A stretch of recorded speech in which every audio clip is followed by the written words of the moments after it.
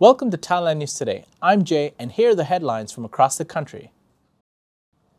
Thai police admit extorting money from Taiwanese actress. The compulsive melodrama continues between a Taiwanese actress and the bastard police who allegedly extorted 27,000 baht. In the latest episode of the compelling drama, it turns out the Royal Thai Police are in fact lying. Late last week, the Royal Thai Police denied extorting any money from An Yu King, also known as Charlene Ann, after she claimed she was extorted out of 27,000 baht by police after being stopped at a police checkpoint. The latest report from Matichon confirms that a police officer lied, as stated by the Taiwanese actress.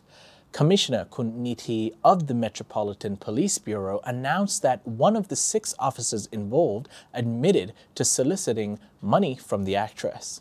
The officer in question is a squad leader of the Hue Kwang police station. Further updates are expected to be released today. The Thai government has taken steps to protect the public from potential scams during tax filing season.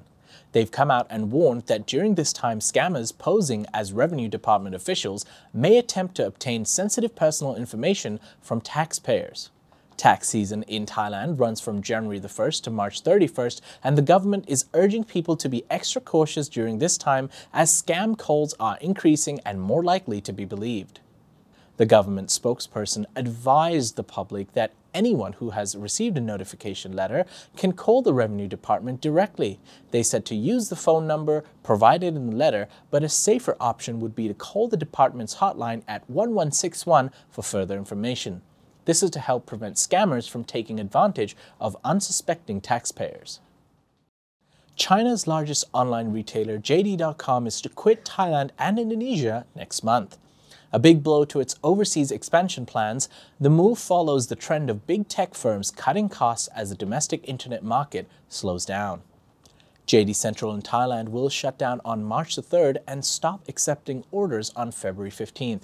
This confirms earlier reports that the Chinese e-commerce giant is withdrawing from the markets to prioritize growth at home after years of Southeast Asian expansion. Police are baffled by the mysterious discovery of human bones along Kanchanabisek Ring Road in a rural area of Bangkok. The bones were just found in the agricultural Khan Na Yao district of the capital city, but it is suspected that they may have been resting there for nearly a year. The mystery bones were found by the Ruam Katanyu Rescue Foundation, cleaning the land in the central reservation near Wonderland Park. The land lies between the local road and the main road. The discovery was made by local officials who were tidying up the area near a footbridge. The bones were found lying in the undergrowth by the bridge. Very little information could be established right away, and police have released no further details as to the possible gender, age, or identity of the remains. And those are all the headlines for today. For the full news stories, please visit thetiger.com.